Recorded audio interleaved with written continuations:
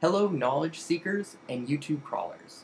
In this video, I am going to explore the facts and arguments of time dilation, as theorized by Einstein in the beginning of the 20th century. For many people, time dilation is the most difficult part to understand about Einstein's theory of relativity. The idea that time is a malleable construct that passes at a changing rate is certainly not intuitive. It may even seem ridiculous to some. But is it true? And how can we know?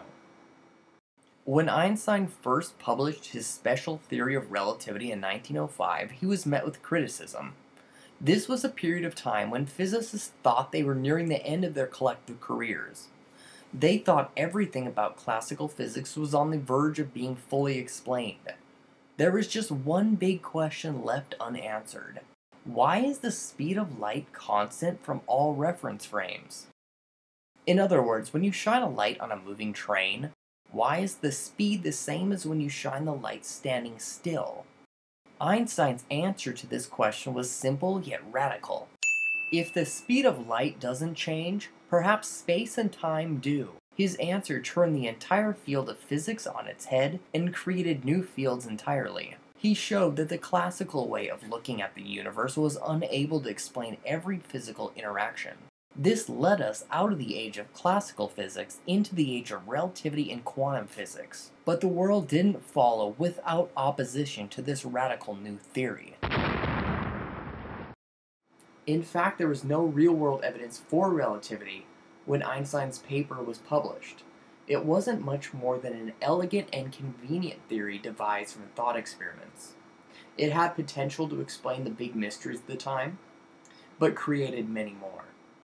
Also, it was complicated and unintuitive. It requires complex math to fully grasp the theory, which led to criticism by those who relied only on common sense and analogy to understand physics. So it makes sense why many people doubted Einstein's bold predictions, especially time dilation.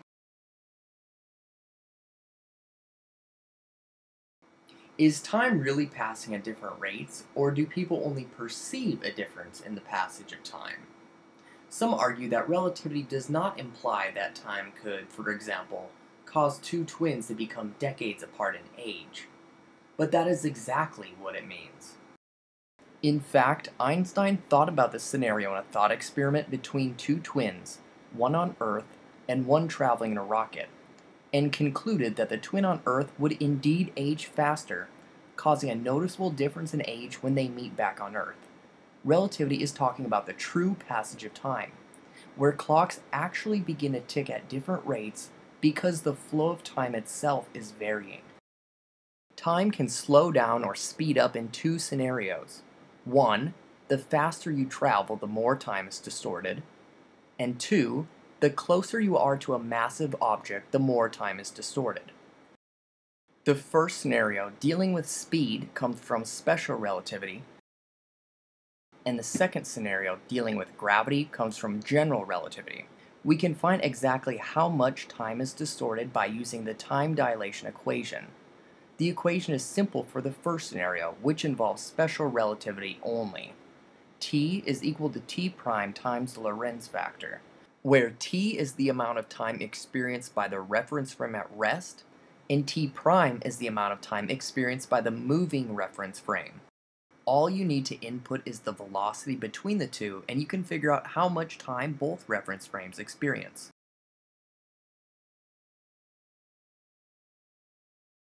One reason why relativity was so popular was because it makes precise mathematical predictions and is possible to test in countless different ways. Einstein even suggested several experiments to test his theory. Although the scientific community was convinced by around 1911, the first true test had to wait until 1919, when weather conditions allowed astronomers to measure the path of light from stars passing near the sun. This experiment was only possible during a solar eclipse, when the overwhelming light produced by the sun was blocked by the moon, so that the dim stars around the sun were measurable. When this simple experiment was conducted, the stars turned out to be in the exact place that Einstein predicted. This instantly made Einstein a star. Although it did not specifically prove time dilation, it was enough to show the world that his theory was on the right track. It was not until 1938 that the first test directly confirming time dilation was performed. This was called the Ibis-Stilwell experiment. It took advantage of the fact that light changes frequency with motion. Just like sound changes frequency when its source is moving, like the sound of a siren when an ambulance drives by, light changes frequency as well. We perceive this as a change in color. This is called the red shift of light when the source is moving away, and blue shift when moving towards the point of measurement. The Ibis-Stilwell experiment measured the frequency of light in motion, and the results matched up perfectly with Einstein's predictions.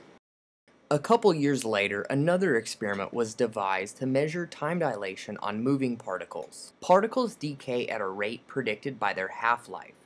So if Einstein was correct and time moves slower from their perspective in motion, we would expect them to take longer to decay compared to when they are at rest. Indeed, when measuring fast-moving muon particles entering the atmosphere from space, we detect many more particles than classically expected, but the exact amount predicted by relativity. This indicates that fast-moving particles experience time much slower than when stationary, providing more evidence for time dilation.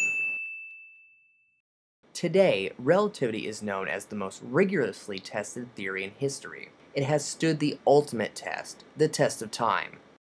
For over a century, physicists have tried countless methods to disprove relativity. All of these experiments have shown relativity to be shockingly accurate.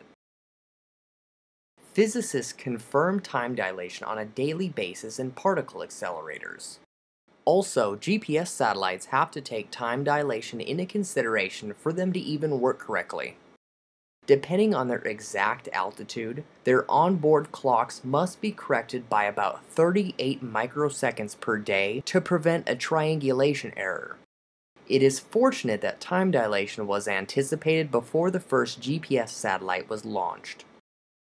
In fact, modern atomic clocks are accurate enough to measure time dilation experienced in everyday life, like when driving a car or even running.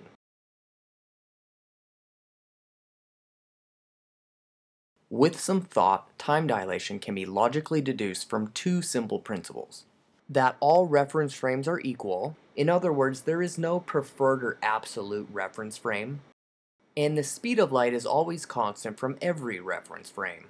This is how Einstein convinced himself and the scientific community.